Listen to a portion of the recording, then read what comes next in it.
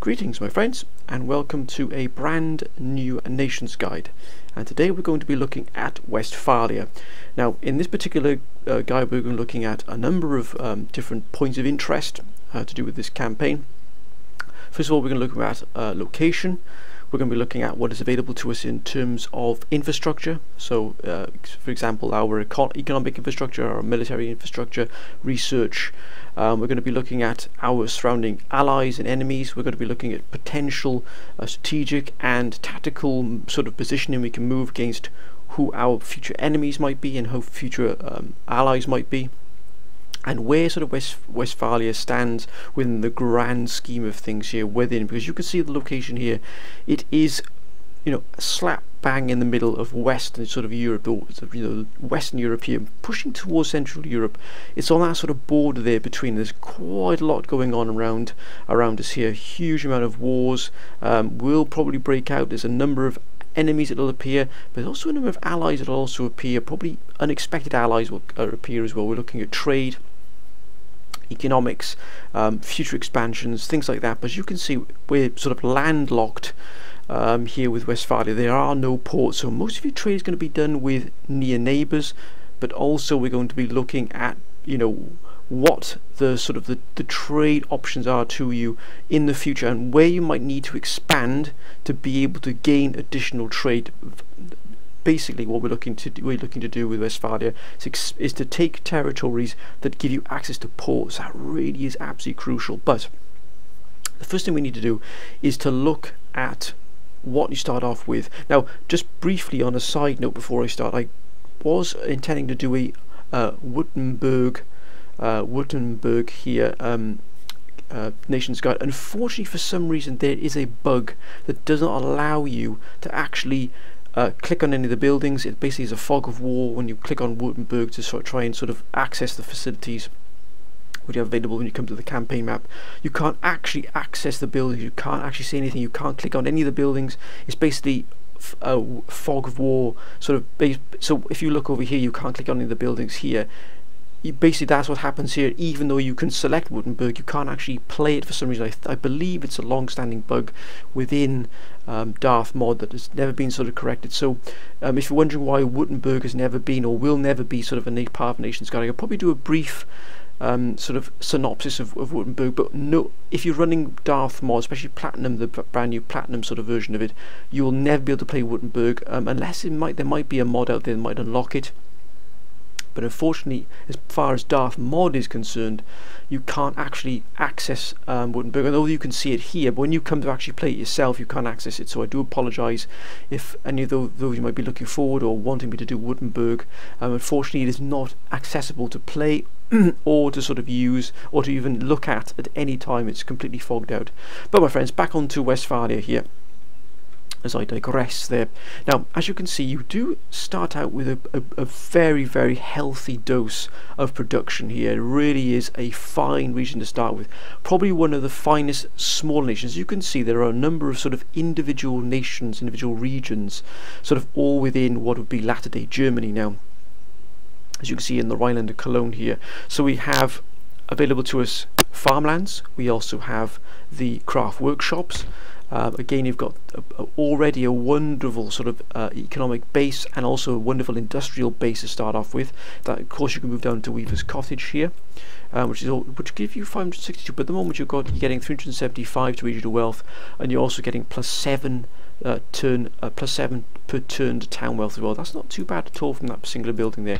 You have a look at what this brings. So it's again population growth, 125 to regional wealth. Also opens up, unlocks this research here for yourselves, reduces food shortages, which is crucial, especially with a smaller nation. Then of course we have here, right on the border of Hanover here, which is of course allied, as you might have spotted there, my friends. You start off with a craft workshop, which is unusual for the smaller nations to actually start with a craft workshop, because they can bring in huge amounts of money, as you can see, at +500 to regional wealth and +6 per turn to town wealth in the region, which is exceptional. Of course, moving down to iron workshop, which is absolutely unlocks a huge amount of very important research, measuring tools, coke blast furnace and basic steam pump are really the sort of quintessential research you want to try and establish as quickly as possible outside of military research. But again, we'll dip into that later on. And then of course here you start off with an unready or sort of unconstructed iron mine here, but for some reason you can pour money into that, and I would definitely recommend pouring money into that. As you get straight away, you get 700 regional wealth, and you can't really go any further than this after that. So again, this would be, but once steam pumps come online, then you'll be able to access sort of steam pump iron mines, which really will boost probably over to the 1,000 to regional wealth there. So that really is important. You do that. We also can start here with a coaching in, which is excellent for recruiting, as you can see, Western European mercenaries, which again will be important, but also rakes, and also +2 happiness lower classes, again important. But probably the single most important building and sort of construction you could possibly have here is in here in Marburg, which is the college. A wonderful start to have. It really is. The ability to have research right from the off is absolutely crucial. It really is. And for Westphalia to have so much production and also have a college as well really does set it on a firm footing straight from the off. So you've already gone past school, it's already gone up from school, it's gone already to college, and if so, -5 happiness, of course, clamour for reform. But look at the research here, points 13, spawns a gentleman as well, also opens up this production, this research here of utilitarianism, government by consent, and division of labour. Now, division of labour is really important because you can see it can boost wealth here by industrial buildings, and because you have so many industrial buildings, that really is one of the key research areas you want to really try and focus on later down the line. But as you can see, you're already starting off with some phenomenal production, some phenomenal economic facilities, but also sort of mineral sort of wealth as well. You can already start off with untapped mineral wealth, but it's there if you want to throw some money at it, and that is really vital for such a small nation, or should I say a region, to have such a strong economic base, because of course the Rhine really was and is a very sort of powerful sort of production centre, industrial sort of heartland of Germany as it is. It really does sort of reflect that within this region. So as you can see here, so we go to Cologne itself. Cologne is not a sort of under civilian administration, as it were. It is a military governor's sort of barracks and encampment here, moving down to military governor's barracks. So already you're on that sort of war footing, as it were, that militaristic footing. But look what you can get from here. It is absolutely phenomenal. I mean, I kid you not, my friends. Look at this. We shall dip into the military side of this, since we are sort of flowing quite nicely from the barracks that are already there. The main hub of Cologne is military. So as you can see, you start off with Prince Jesenberg infantry. Straight away I'm going to apologise for any mispronunciations here of any sort of German regimental names. Not my intention to offend anybody, my friends, but pronunciation is appalling. So we've got Prince Jesenberg here infantry. You've got Bear infantry regiment. I mean, look at this, von Heim Jägers. We're just going to call this Kreuzer Grenz regiment. I'm not going to pronounce the rest for fear of offending. Of course, you've got provincial cavalry, which is standard.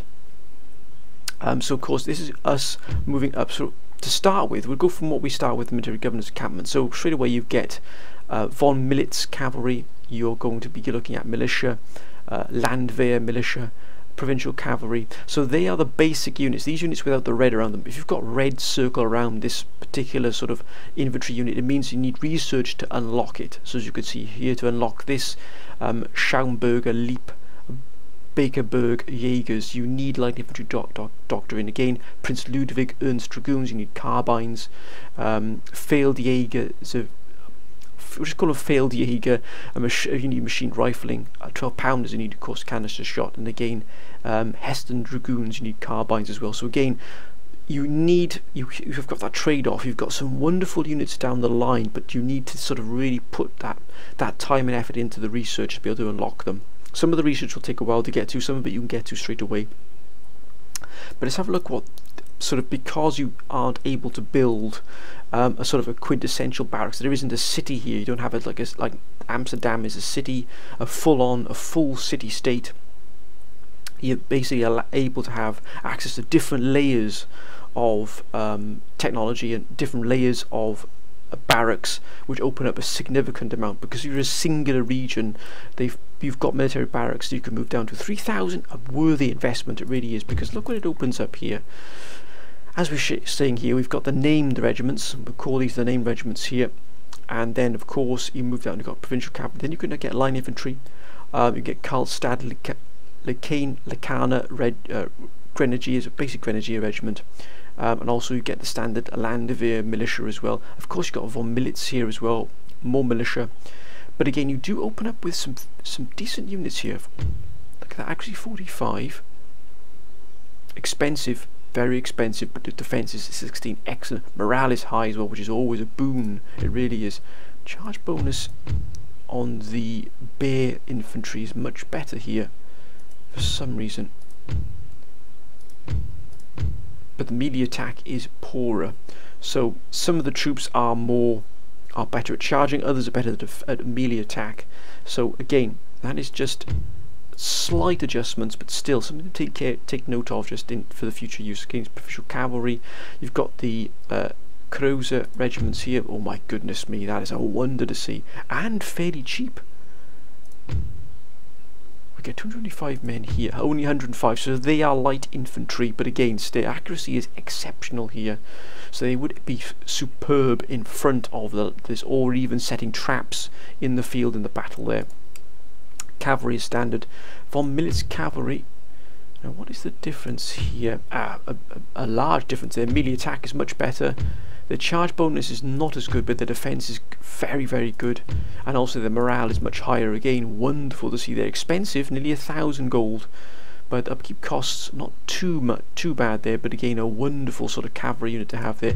Militia is good if you need that sort of depth. So you need quantity rather than quality. If you want to sort of sort of patch out your sort of units, your armies as it were.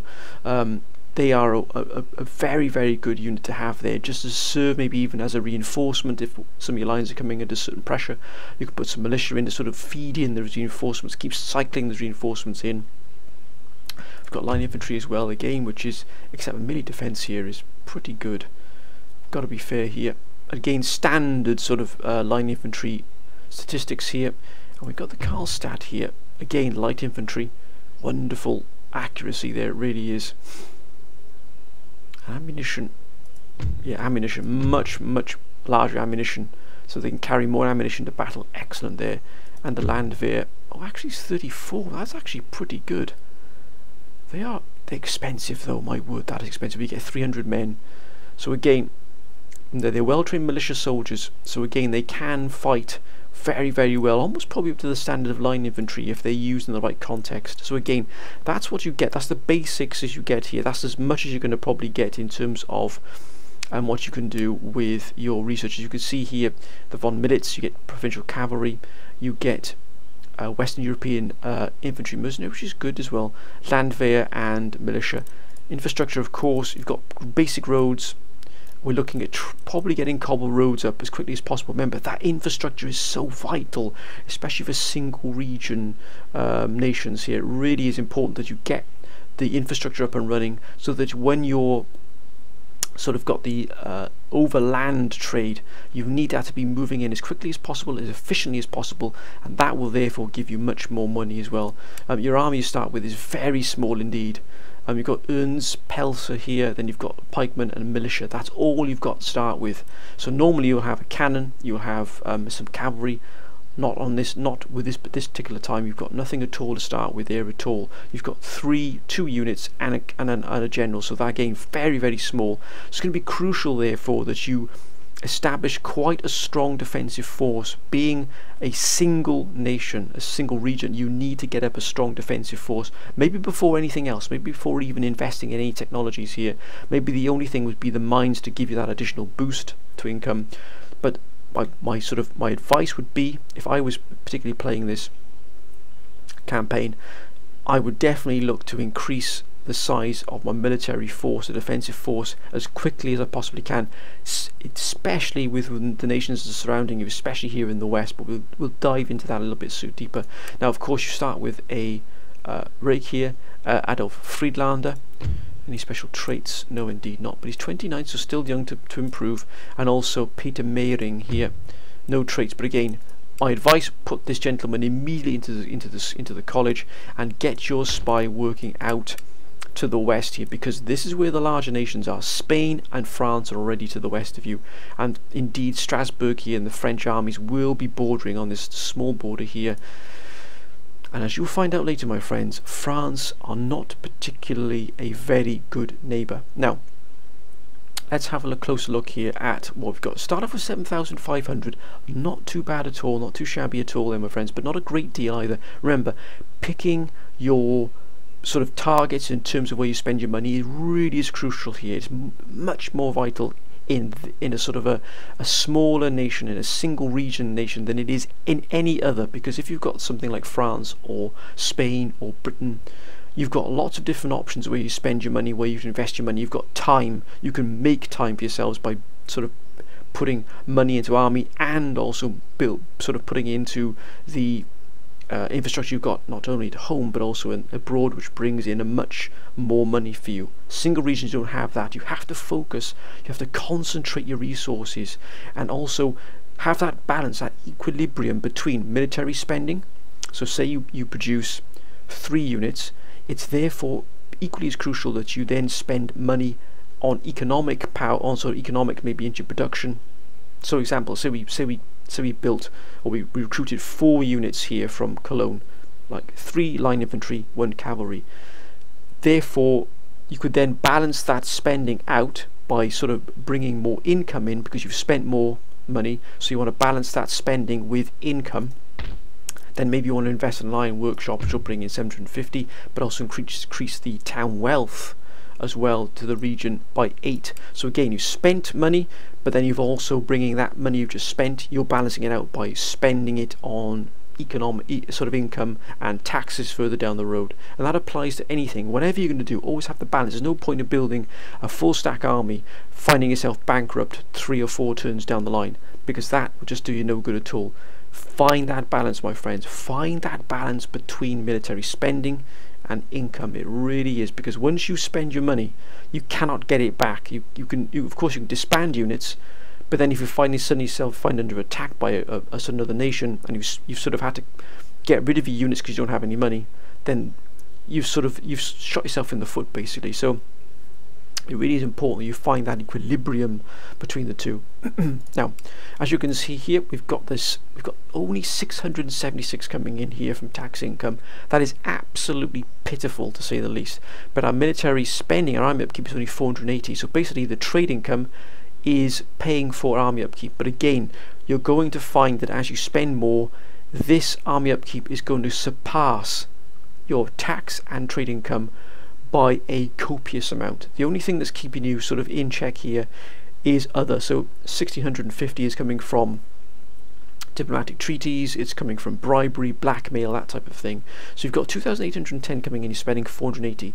So you've got 2,330 coming in next turn. But remember, if you invest in military units, that is going to sink like a stone. It really is. So be careful, my friends, what you're doing here in terms of your economy. Keep an eye on it at all times. Of course, your allies are Austria, which is fantastic to have, Hanover and Württemberg. So 2 of your closest neighbours are already your allies. Now, you're not war with anyone. You've got trade only with Württemberg. Again, you want to be looking at to increase your trade as quickly as you possibly can. Again, tax levels. There are many of the council that promote absolutely taxing the nobility more and lowering the taxes for the lower classes. Some also say lower them for both to increase regional growth, so the income from the town increases exponentially as time goes on. And there are other council members say tax both the lower and the nobility, not the highest point, but almost the highest you can possibly go, to sort of really give a huge jump start to your economy, get that tax flowing in at the expense of growth. So again, that's up to you, my friends, how you balance it out. Personally, I lower the tax levels to try and get the tax, the income, the growth, the regional wealth growth up as quickly as I can. It'll take some time for that growth to come in, but again, that's the sort of trade-off you have here in between what you want to do. Then ministers. Now, Joseph Clemens the first, Koenig, doesn't give you any diplomatic bonuses, but either you don't get any negative either, so that's a very good start. But your cabinet is not of the finest. It really isn't. So Kurt von Banden-Baden, not very good at all here. First Lord, basically your Prime Minister. Treasury, again, not very good at all. Same for the Justice, same for the Army. The best is your Navy, but you don't have a Navy. So in other words, your best cabinet minister is actually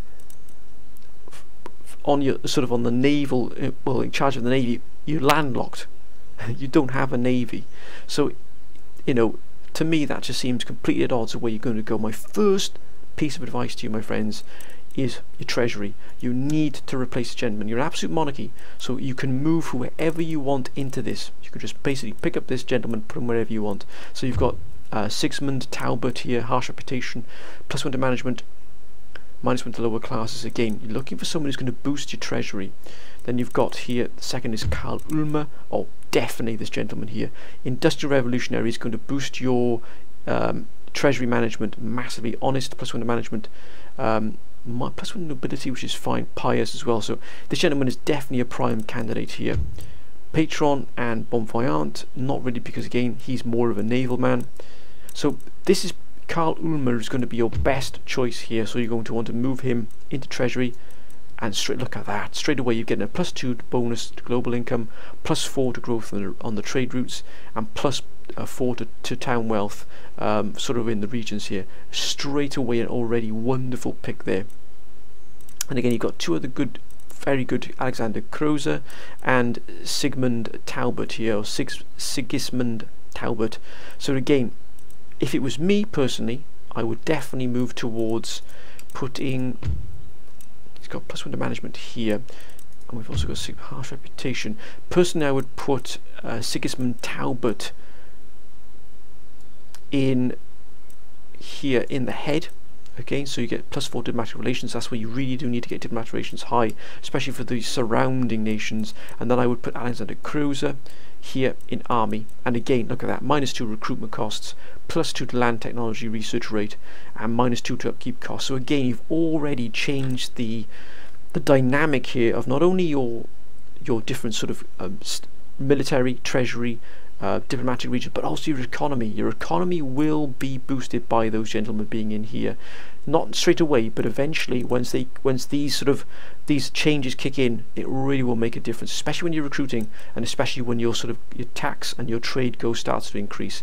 This is when the cabinet will make a huge difference. Trade here, you're only trading with Württemberg.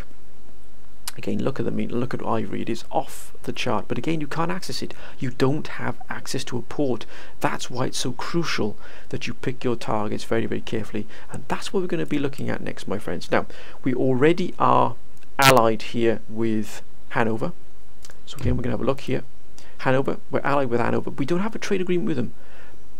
Without a shadow of a doubt, my first sort of preference would be to looking at where you can get your trade from. So you've got France, hostile, -85. So straight away you already know where you stand with France. They are not in the best sort of frame of mind with you. So again, getting traded with them might be difficult. If you get traded with them, it might sort of balance out their attitude towards you. But you've also got here the United Provinces. Now, this is where you need to be careful. If you need access to a port, and you've got Hanover and Württemberg here as your allies, you've got France who are hostile towards you, you've got Spain here, we're at peace with Spain. Let's look at Spain's attitude towards us, indifferent. And then you've got the Netherlands here, which are at peace with us, and again, the provinces are indifferent to us. Let's have a look at their allies. Now, their allies are Austria and Great Britain, so Austria would probably either break alliance with yourself, or Austria would stay with you and then become sort of neutral in the conflict if you decided to go for the Netherlands. But remember, if you attack the Netherlands, you're going to bring Britain into the war, and that is never a good thing to do. Believe me, my friends, it really is going to be brutal. The decisions you have to make here are going to be absolutely brutal. So again, whom else can you move against? You can move against Spain, because they've got Brussels here, but their allies are Bavaria and France. Now Bavaria are here, and you have a border with Bavaria, so they can move across into you if they decide to take Spain's side. They've also got France on their side, and they've got Strasbourg here, and the powerhouse that is Paris here as well. So again, picking your enemies, picking whom you want to attack is going to be absolutely crucial here. It really is. Now, there is one sort of nation here you could possibly move against here, which is Denmark. Now, because you're allied with Hanover, you can move through their territory, so you have military access by de facto, by default, because you're allied with Hanover. You could move against Denmark, but as I've just shown you here, my friends, they're allies with Poland and with Russia. Well, look at Russia. Russia's already a behemoth, a titan here. Poland, there's every chance that Poland will become equally as large, because as they have their battles with Austria, there's a good chance they'll do that. And they're trade partners with Hanover, so that again is really something you've got to be careful of here. Bavaria are friendly with you, so you could get trade with Bavaria, and again that'll be land trade. So again, you haven't got to worry about any trade lines, but your trade will be closed off very quickly. Hanover, you've got alliance, but no trade with them. So again, you want to be able to pick your sort of trading partners very carefully. You've got Saxony as well, which are here, but Saxony are stuck between Prussia and Austria, and the chances of them getting swamped up and picked up very quickly by either one of these is very, very high indeed. So trade with Saxony might be short-lived. So you want to be looking at your near and nearest neighbours here. So either looking at Hanover or Württemberg, maybe France if you wanted to, not so much Spain. Now remember, if you went for Brussels, not only would you have France as an enemy and as Spain as an enemy, but the chances are you'd have Netherlands as well, because they would be looking to sort of unite Brussels under the Dutch flag. You could again go for the Netherlands here and really sort of put a really strong army here, and then move in against the Dutch here, and then hope to hold the Netherlands against any future British sort of enterprises against you. Because remember, if the British wanted to attack you, they'd have to either move through Flanders, they'd have to either move through Hanover. I don't believe Britain have got any allied. No, actually they're allied with Hanover, so that means the British could actually land here, move through Hanoverian territory, and then strike Cologne through Hanover. So again, be very careful what you do here. If you take out the Netherlands, it's going to give you access to one of the largest single trade ports in the entire European sort of coastline, as it were, especially here in the North Sea. Rotterdam was massive, absolutely massive, a powerhouse. The Dutch were a powerhouse trading nation, but it also gives you access to huge facilities here within Amsterdam itself. Barracks already straight away, and then the future barracks you'll be able to get from sort of having lots of research. Again, another Utrecht here, another school. You'd have farmland, you'd have Weaver's Cottage, but most importantly you'd have Rotterdam. Of course, you went against Spain, you would then be crossing the line and taking, not only would you get a shipyard in Antwerp here, but you'd be at war with France very quickly indeed. And of course they've got this region here. You could maybe take out one of your allies, but again, your allies are protected by some larger nations here.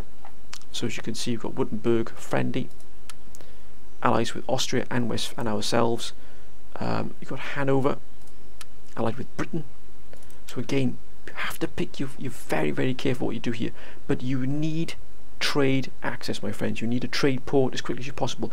If it was me personally, if it was me, and remember, everything I say here is just based on what I would do. It doesn't mean it's perfect, doesn't mean it's the only way to do it. This is just me passing on my sort of experience and what I would do if I was sort of running this campaign. Personally, if it was me, I'd put a very strong army together, and I would immediately sort of look at taking out the Dutch here. You'd have to face sort of this small strike force here and a large sort of defensive force within Amsterdam itself. It'd be a very, very tough fight.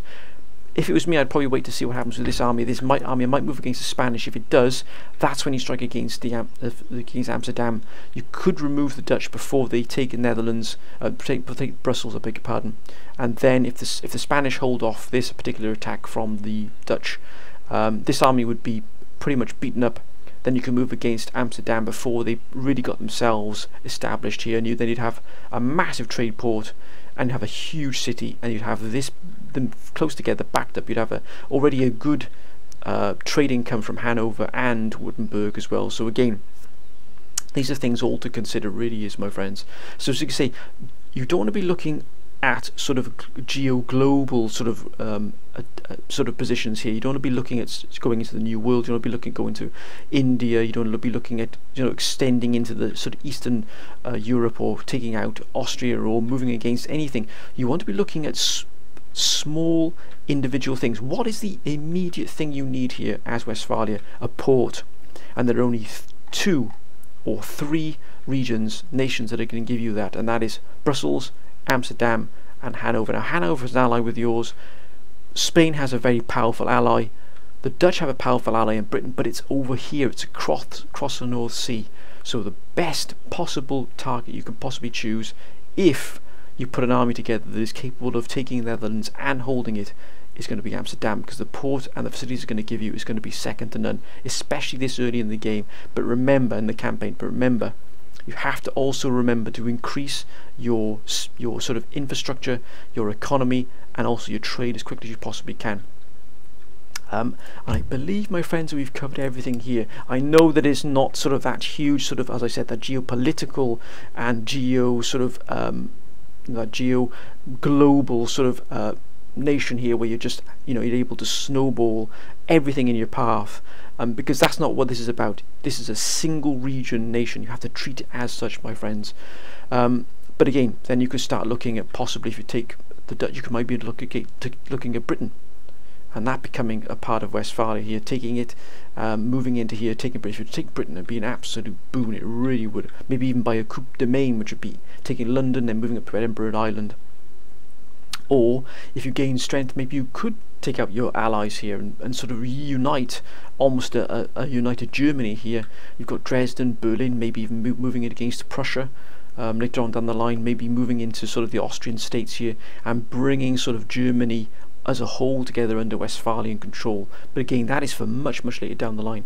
The crucial thing is to get to port for yourself, so you can make the most of that sort of trade. But again, if you have Britain as an enemy, that trade is going to come under a severe amount of pressure, because they're going to immediately start putting their fleets, the ability to have massive naval forces at your disposal just across the channel, and that's going to hit. They're going to hit Rotterdam unless you can get ships out to sort of really counter that, and that's going to be very difficult to do. But my friends, that is what you face when you have a single region that is landlocked, but needs access to world trade. That is the dilemma. That is the problem you have to solve.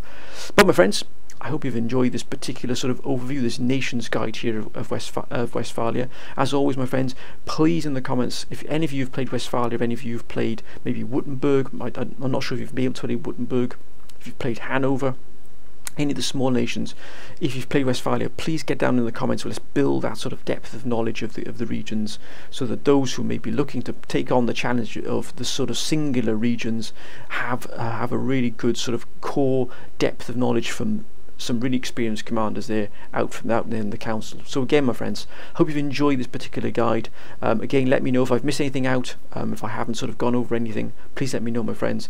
But until next time, my friends, bye for now.